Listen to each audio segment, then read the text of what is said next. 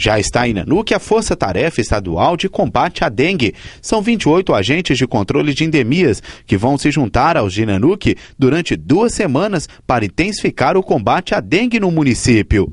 Além dos agentes, 2 ônibus e várias caçambas vão atuar no transporte e na retirada do lixo das casas e terrenos baldios.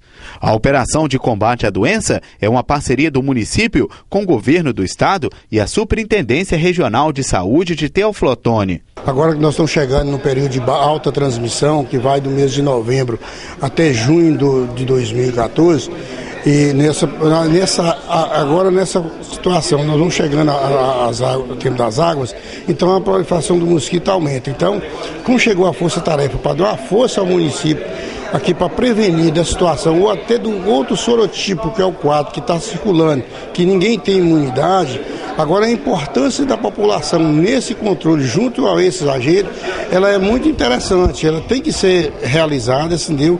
E a população tem que dar sua contribuição, porque 95% dos focos estão dentro de casa. O principal objetivo é extinguir a doença do município. Para isso, a comunidade tem que fazer a sua parte, como explica a assessoria de comunicação da Prefeitura de Nanuque. Essa parceria com a Prefeitura Municipal de Nanuque, entre o Governo do Estado e a Regional de Saúde, é muito importante porque tem como objetivo diminuir e até acabar com o índice de dengue em nossa cidade.